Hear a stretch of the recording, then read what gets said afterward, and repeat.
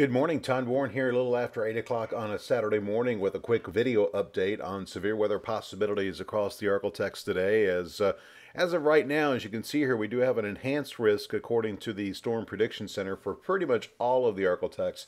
Would not be surprised if we see some moderate on this map, some red before it's all said and done, especially for perhaps southwest Arkansas, maybe a little bit of northeast Texas and northwest Louisiana before it's all said and done. Break down the different threats that we're going to be looking at here during the course of the day. And this is from the outlook from the Storm Prediction Center. You can see that all of us have an equal tornado risk for the most part. There is a possibility for a few strong tornadoes, especially across southwest Arkansas later on this afternoon. Another more widespread threat probably will be wind, and you can see in this area of purple, that's where the Storm Prediction Center indicates that 45% chance within basically 25 miles of your location that will have wind damage. All right, so that kind of shows you that we are looking at a pretty good wind threat across the region today. As we mentioned yesterday, that would be the biggest concern. And also looking at the potential for some decent hail. And you can see that does include a small part of northwest Louisiana, northeast Texas, as well as southwest Arkansas, heading through the latter stages of the afternoon into the evening hours. This is what's going on right now. If you've looked outside, you can see the sunshine. On days like today, we do not like sun.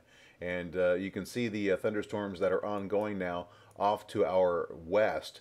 This is the activity which is going to be spreading its way into our region later on this afternoon. You can start to see a little bit of development down to the south, and that is something that we will probably see continue to strengthen as we go through the latter stages of the morning and into the afternoon. So what's going to happen?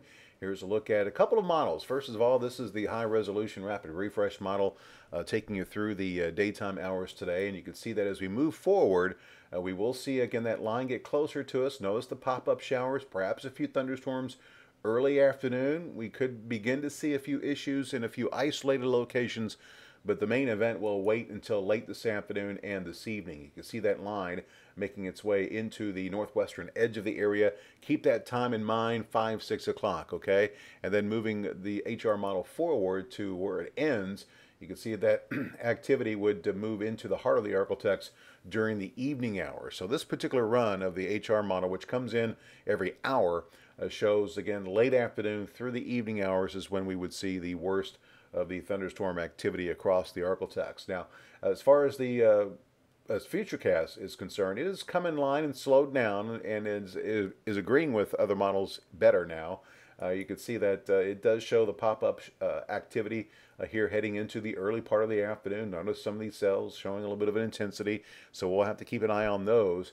But again, even with Futurecast, the main event will hold off until late this afternoon into the evening hours. You can see by 6 o'clock it is a little bit faster, but does show the activity again late this afternoon, moving into the northwestern sections of the area, worst possible time, and then it continues to slide its way southward across the rest of the Arctic during the evening hours. Does show a little bit of a decrease, which may be a bit overdone, but nonetheless kind of gives you a sense of the timing of things, and then we would see things shift to the east as we move past the overnight hours with perhaps some redevelopment possible by Sunday morning. So that's pretty much the scenario. Again, if you're just tuning in for the first time watching this, as I mentioned in the beginning, just to kind of review, we do have an enhanced risk for severe weather for pretty much all of the Arctic. Quite possible we will see a moderate risk or a 4 on that 1 to 5 scale for especially southwest Arkansas, maybe a little bit of northwest Louisiana and east Texas later on today.